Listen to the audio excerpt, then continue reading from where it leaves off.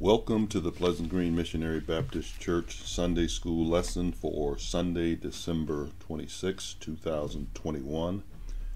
We are in Lesson 4 of Unit 1 for the winter quarter, which is entitled, Unit 1 title is God Requires Justice. God Requires Justice. This is Deacon Taylor. Our lesson title from the Faith Pathway Adult Quarterly is The Consequences of Justice. The Consequences of Justice.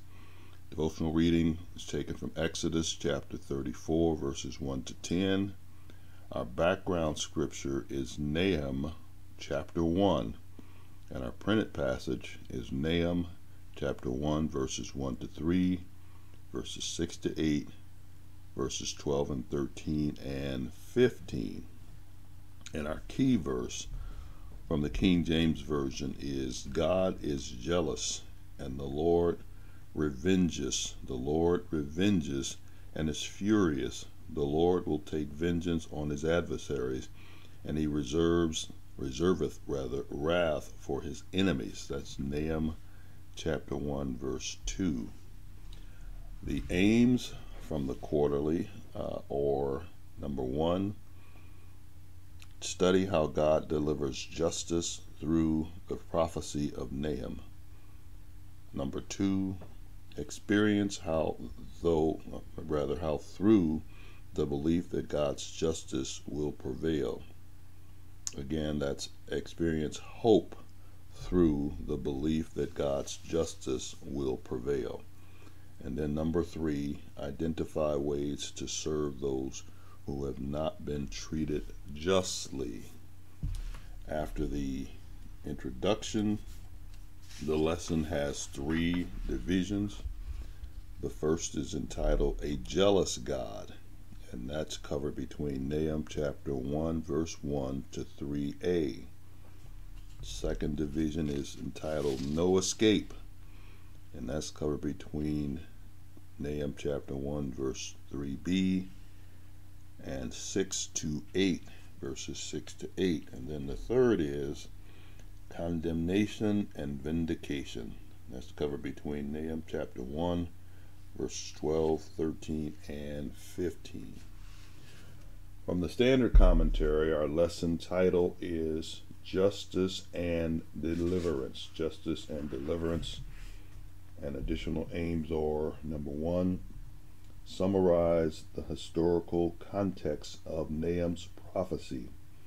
And number 2, explain why God's justice is necessary to the spread of the good news or the gospel. Then number 3, explain how to present the gospel both in terms of God's wrath and salvation available through Christ. And a lot can be said right up front here. The justice that we avoid as sinners is because Christ took the punishment for our unrighteousness. He took the punishment of the wrath of God. He endured the wrath of God for our sins.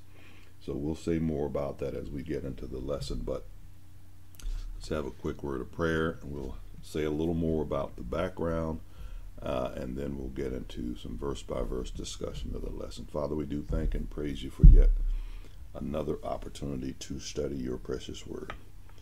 And Lord, while we might think that there might be a more appropriate lesson here in the Advent season, and just having celebrated Christmas, Lord, that the entry of the Savior of the world into time and space to redeem us, we know that there is certainly a loving, caring, merciful God, as well. You are rather, as well as a God of justice.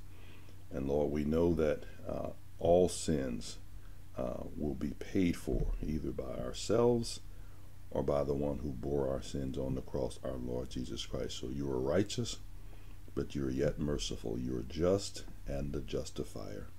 We thank you again for this privilege to study your word, and we pray as always that you give us a clear understanding of your word. And as we get a clear understanding, that you would increase our faith, and as you increase our faith, you would increase our obedience, Lord. We ask your blessings upon all the hearers, the families represented throughout the balance of this year, and Lord, your blessings through all the new year. In Jesus' name we pray. Amen. Okay, there is a lot that could be said in the way of background on the small book of Nahum. Nahum, his prophecy basically dealt with two things: the destruction of Nineveh, which was the capital of Assyria, and also the redemption, if you will, of Judah, the removal of Assyria as an oppressor of Judah, the southern kingdom. Having said that, Nahum was sort of a sequel to Jonah. If you know your Bible, you know that approximately 100 years earlier, God had sent Jonah to Nineveh, the capital of Assyria, which was rising in power at that time, as a world power at that time, but was rife with evil. And he preached judgment, a judgment to come if they did not repent within 40 days. And as you all know, they did repent, and sackcloth and ashes, and they reformed their ways, and God decided not to judge them at that time. Fast forward 100 years, they have degraded into all kinds of evil and debauchery and unrighteousness. They are cruel with their enemies that they have overtaken. They have risen to power. In fact, they rose to their zenith of power between 669 and 633 BC, having already taken the northern kingdom into captivity in 722 BC. And by the way, they took the northern kingdom into captivity as an instrument of God in judging his own people for their continuous evil, their continuous spiral down, practicing idolatry and all manner of wickedness. And God used the Assyrians to judge his own people, as he will later use the Babylonians to judge the southern kingdom. And if you know, again, your Bible, you know that he used the Babylonians to destroy Nineveh, which was the capital again of Assyria, and that ended their world dominance. And of course, Babylon came on the scene. They destroyed Nineveh in 612 BC, along with the Medes, but predominantly the instrument God used was the Babylonians.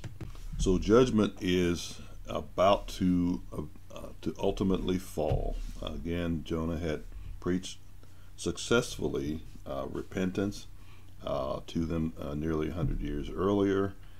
They had repented, but now the judgment that was prophesied by Jonah is again being prophesied by Nahum, and it is prophesied that it is going to come as sure as the sun rises. It is definite. It is final. So let's get into our lesson text. More could be said about the background. Not much is known of Nahum. He's not mentioned in any other book of the Bible, not quoted in the New Testament, except perhaps in one verse in Romans. I don't have that at my fingertips now, but he is been used of God in the 3 chapters of the book to again pronounce judgment on Nineveh because of its wickedness and its great unrighteousness, and then to proclaim the salvation for Judah. Now, it's unfortunate that within a few years, Judah has spiraled down to in their decadence and idolatry, to a point where God has to begin to judge them in 605 BC. Again, Nineveh fell in 612 BC, and he used the same instrument, the Babylonians, to lay siege of Jerusalem, and ultimately in 596 BC take take all those who Babylon could use captive, and left the remnant of people in the land of Judah. So let's get into, again, our lesson text again, from the Adult Quarterly, Faith Pathway Adult Quarterly. The first division is no escape, and that's covered between Nahum chapter 1. I'm sorry, back up. The first division is a jealous God. That's covered between chapter 1, verse 1 to 3a. By the way, from the Standard, the first division is entitled Prophecy, and that's the very first verse. So I'm going to probably read from the NIV, just for greater clarity. And the first passage reads, "A prophecy concerning Nineveh, the book of the vision of Nahum the Cushite. The Lord is a jealous and avenging God. The Lord takes vengeance and is filled with wrath. The Lord takes vengeance on his foes and vents his wrath against his enemies." Verse 3, "The Lord is slow to anger, but great in power. The Lord will not leave the guilty unpunished." I should note that the first part of the first verse, where it says a prophecy concerning Nineveh, reads in the King James Version, the burden of Nineveh, the burden of Nineveh. And we see that in the King James Version several places pronounced in connection with prophecies or prophets. And it really means it's a weighty judgment. Typically, it is often a prophecy that is concerning a judgment, and it's not a trivial matter. It's a weighty matter, and so it's in all caps here in the NIV, I guess, to illustrate that. And it says the book of the vision of Nahum the Cushite. Now, the vision is another way of saying prophecy being revealed in this book. So the difference between a vision, I guess, and just a prophecy is that the vision involves a revelation, and then also the understanding or wisdom to understand what the revelation or its significance is. So that's the difference between a vision and a prophecy. Oftentimes, as you may know, prophets spoke of things that they really did not understand. The Lord just used them and to speak prophecies that would be understood in later years. But in this case, the understanding was clear. And it calls, it says the vision of Nahum. So it was a prophecy with understanding, wisdom and understanding, that God gave through Nahum the Cushite. And we don't know much about Cush, which is believed to be a few miles south of Judah. But other than that, not much is said about Cush, or maybe it's pronounced it Cush. So this Nahum's prophecy differed from the one that Jonah offered some 100 years earlier in two ways. First, Nahum was told to preach in Judah about Nineveh, not to go to Nineveh itself, as Jonah had. And number two, Nahum's prophecy was fulfilled. Jonah's was unfulfilled because God chose mercy over judgment when the people repented. But again, the judgment is finally falling. So let's move on to verse 2. God is, from the NIV, let me stick with that. The Lord is a jealous and avenging God. The Lord takes vengeance and is filled with wrath. The Lord, and it's all caps here, meaning this Jehovah, the self-existent one, takes vengeance on his foes and vents his wrath against his enemies. Now, let's clear up something right away, because usually when we use the word jealous, we're speaking of a negative attribute. Of course, the Lord has no negative attributes. And this word jealous rather, could also be understood as zealous or fervent. And really it speaks of God's caring and commitment, his profound sense of caring and commitment to his people, to those he was in covenant with. So where we see jealousy spoken in connection with the Lord, we're generally talking about his zeal, his fervency, his profound sense of caring and commitment to care for his people. So we notice that that is repeated, that the Lord, it says in that verse 2, jealous and avenging God. Okay, he recompenses those who've done evil against his people. The Lord takes vengeance and is filled with wrath. This is a righteous indignation. This is not to be compared with the wrath of man. Men can be wrathful over anything, whether it's important or whether it's righteous or not. And then it says again, the Lord takes vengeance again on his foes and vents his wrath against his enemies. So why the repetition there? Well, we see that when emphasis is being placed on what is being pronounced. So that's why his wrath, his vengeance and his wrath is repeated twice, for greater emphasis on the Lord's disposition toward his enemies being the focus of his wrath, rather being the Assyrians. Capital of Assyria again was Nineveh, and so Nineveh is going to be utterly destroyed. And again, that's going to portend the downfall of Assyria as a world power. Verse 3a.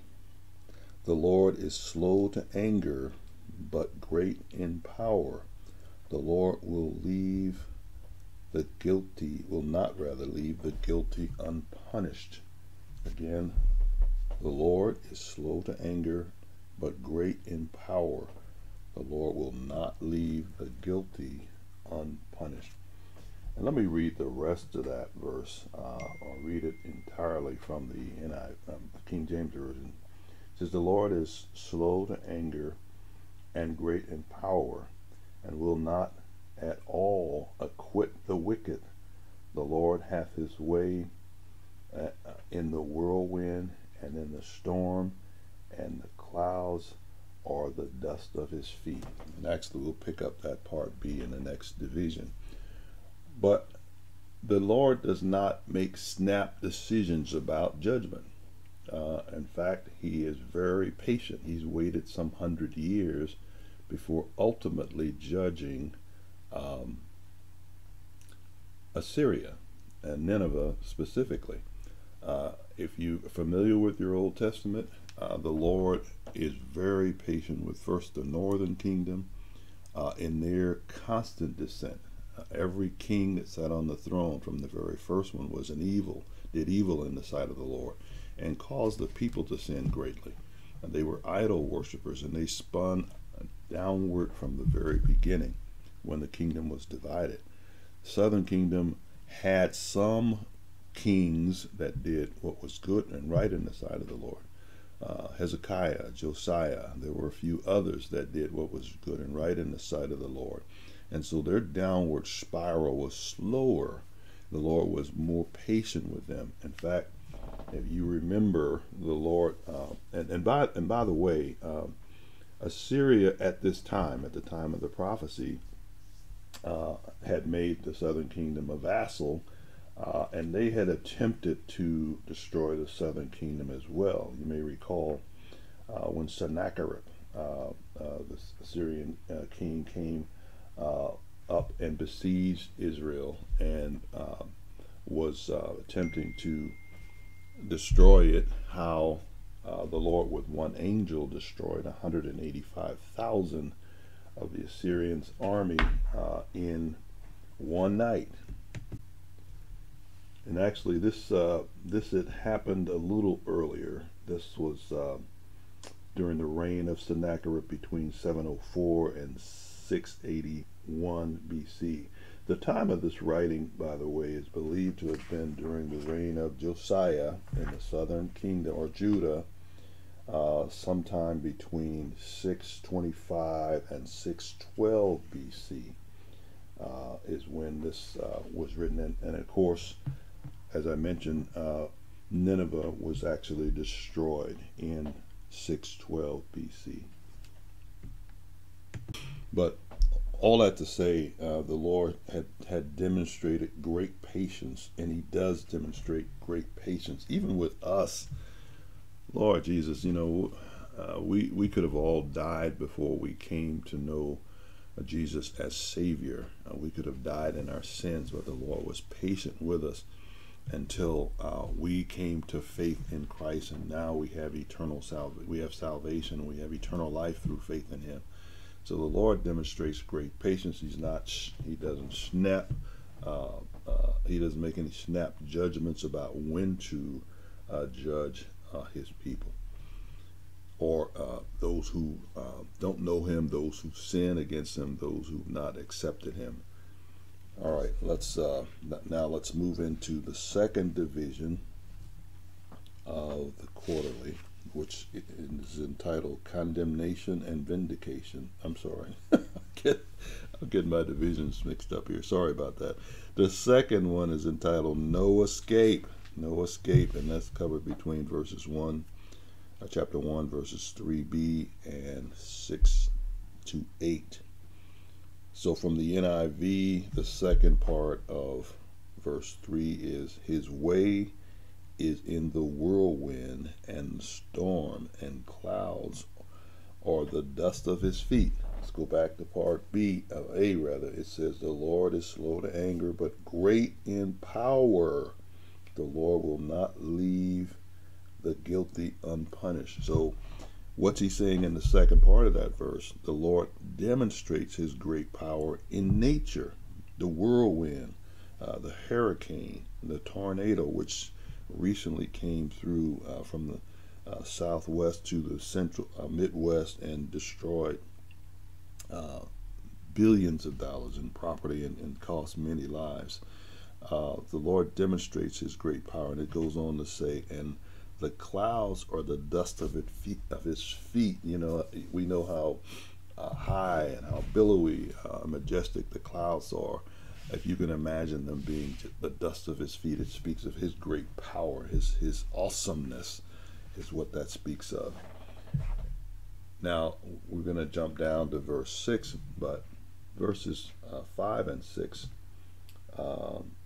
basically cover Nahum continues to describe God's power in terms of his authority over the forces and features of our world. So God doesn't have to prove his power to do anything. His acts in nature and through nature demonstrate his great power. So picking up at verse 6, who can withstand his indignation? Who can endure his fierce anger? His wrath is poured out like fire. The rocks are shattered before him. Now again, it's still speaking of his great power and the fact that no one can withstand his power, the power that is exerted because of his righteous indignation. It talks about, again, him working through nature. We can envision the power of a volcano and how the volcano spews fire, but also sends rocks, molten rocks, miles into the air. He's demonstrating just a fraction of his power in nature through such things again as an erupting volcano, and the lava that spews from it destroys everything in its path. Verse 7.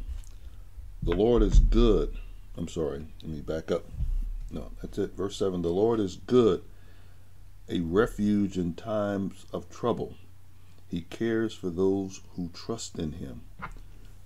That reads pretty much the same as the NIV, which I'm sorry, with the King James Version, which I started to read.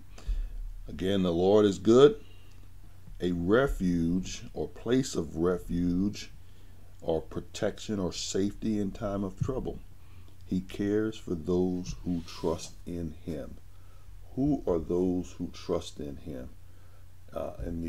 Throughout the Old Testament, it was his covenant people, or oftentimes just a remnant of his covenant people, the Jews, the Hebrews, okay, and proselytes, those who Gentiles who converted to Judaism. Now it's Christians.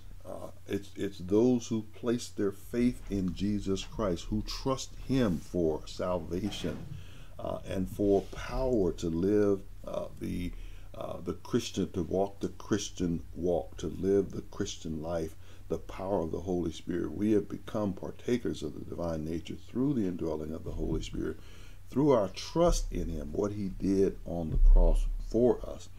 And so that's who we're talking about here. He is a refuge for us. He's a place of protection for us in times of trouble. And then he cares for those who trust him. He constantly cares for us, and he constantly protects his own. Verse 8. But with an overwhelming flood, he will make an end of Nineveh. He will pursue his foes into the realm of the darkness. So he is stating it as plainly as it can be stated here, the judgment of Nineveh, again, the capital of Assyria. He says, with an overwhelming flood, he will make an end of Nineveh. Now, it just so happened that Nineveh was along the Tigris River, and there was a tributary that actually fed into the Tigris River. And one of the things that the Babylonians did, and other conquering nations did from time to time, is they would dam up rivers that were above the cities they were besieging or wanting to conquer, and then break the dam suddenly so that the flood would come through the city and destroy the walls and destroy much of it. It was told, I was reading in one background about Nineveh, that it had walls that were a wall that was 100 feet high, and that's really hard to imagine something that was constructed so long ago being 100 feet high. But the flood of water undermined the wall, the foundation of the wall, and the wall came crumbling down. And so Nineveh was destroyed ultimately by this flood, this overwhelming flood that he's speaking about in verse 8. And he says, he will pursue his foes into the realm of darkness. And what does all that mean? That means they were going to disappear, basically. Nineveh was going to be destroyed and never rebuilt. Many cities throughout antiquity were destroyed, and new cities were built on top of their foundations, on top of the rubble rather, or those cities were rebuilt. But Nineveh would not be rebuilt, and has not been. So that's what he's saying, with into the realm of darkness, the realm of forgetfulness, the realm of disappearing, basically, where it's going to utterly disappear, vanish from the scene. Now, we're moving to the last division, which is entitled Condemnation and Vindication. And that's covered between chapter 1, verse 12, 13, and 15. And the passage reads, beginning at verse 12, "This is what the Lord says. Although they have allies and are numerous, they will be destroyed and pass away. Although I have afflicted you, Judah, I will afflict you no more. Now I will break their yoke from your neck and tear your shackles away." And then jumping down to 15, "Look there on the mountains, the feet of one who brings good news, who proclaims peace. Celebrate your festivals, Judah, and fulfill your vows. No more will the wicked invade you. They will be completely destroyed." Now backing up to verse 12, again it reads, "This is what the Lord says." Now, Nahum is quoting the Lord, Jehovah, the self-existent one, the Almighty. This, again, the Lord is in all caps. He says, he's quoting him verbatim, "Although they have allies and are numerous." Who's he talking about? The Assyrians. The Assyrians had allies of other nations. They had political alliances, but also they were quite a numerous people. But what he's saying is, no matter the numbers, they were no match for God, and they should not have any false security in their numbers, is what he's saying, because of their numbers. Do you remember from Jonah? I think it said he was. It took him, I don't know how many days to walk across the city. It was, I think, it was supposed to be so many. I've forgotten whether it was 120 miles around or through, but it was a huge city, and very numerous in population. But again, they were not to have any false security because of their numbers. And then he goes on to say, they will be destroyed and pass away. He says, "Although I have afflicted you, Judah, I will afflict you no more." Now, he had used, again, Assyria to judge the northern kingdom. He had used them to afflict the southern kingdom. As I mentioned, they had become vassals. They were constantly, which means they paid tribute to them. No doubt they were influenced by their paganism, their false idols. They had disrupted their true worship of their God. And so what God is telling them through Nahum is that I have afflicted you. I've allowed them to make you vassals, but I will afflict you no more. And we know the Lord very often when he pronounces judgment on his own people, and he used many prophets in the Old Testament to do that. At the end of that prophecy of judgment, or later, he pronounces some relief, some restoration, and some rescue of them. And that is what he's doing now. Well, he's used them, he's used Syria to afflict them. He will do that no more. And then he says, now he will break the yoke. This is this submission, this subjection to Assyria that they had been placed under, this yoke. He would break the yoke from their neck and tear your shackles away. This is figurative language here. They're not necessarily enslaved, but certainly they've been greatly intimidated by the Assyrians, and the Assyrians have been a thorn in their side, if nothing else. And I'm going to just take since we have one verse in between, let's look at verse 14. And it goes on to say, from the King James Version, the Lord has given a command concerning you. Your name shall be perpetuated no longer, perpetuated no longer.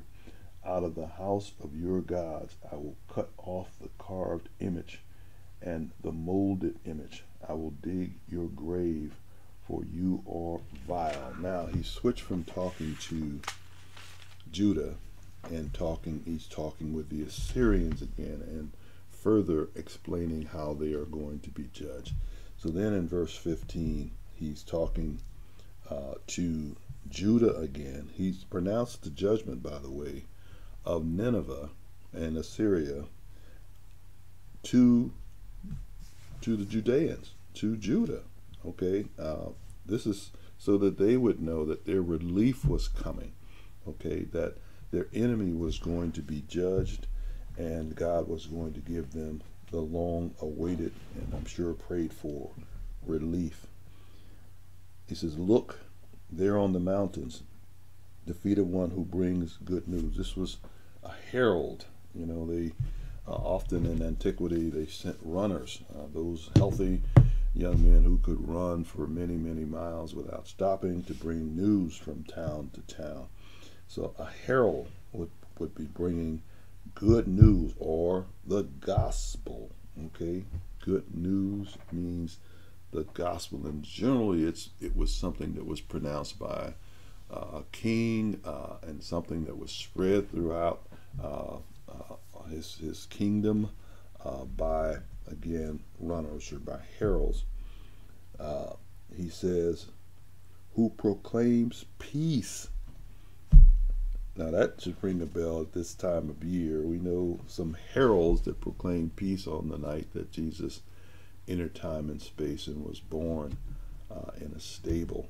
The angels proclaim peace on earth, goodwill to all men. He says, celebrate your festivals, Judah, and fulfill your vows. No more will the wicked invade you. They will be completely destroyed. They will not interrupt your solemn worship of me. Now he's telling them to keep the ceremonial law that God had given them through Moses, the festivals, the feast days, to make and keep vows as the law provided, and not allow, or that he's telling them that the wicked will not invade you, or they will not interfere with your worship of me, your solemn worship of me. So return to doing that. And so again, in this really something, again, the whole lesson can be summarized with two statements. Number one, God pronounced judgment on the Assyrians, and again the focus of that judgment was Nineveh, the capital of Assyria, because of their great wickedness in general, and certainly against his people. Now again, the Lord, and this is sometimes difficult for to understand how the Lord can use, on the one hand, a wicked people to judge his own people, and then turn around later and judge the people that he used to judge his people. But we see that God does that. He pronounced a judgment on Babylon while he was pronouncing a judgment on Judah, that he was going to use Babylon to judge them.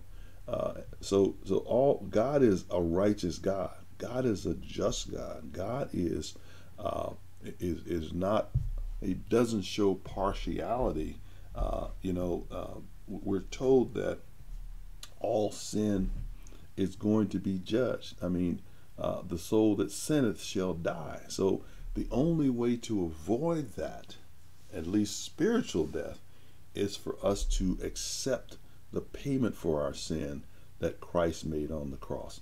Now the second part, or second statement, is again, God pronounces relief for his people, relief from the judgment that he has inflicted using Assyria he's going to relieve them of that by destroying Syria.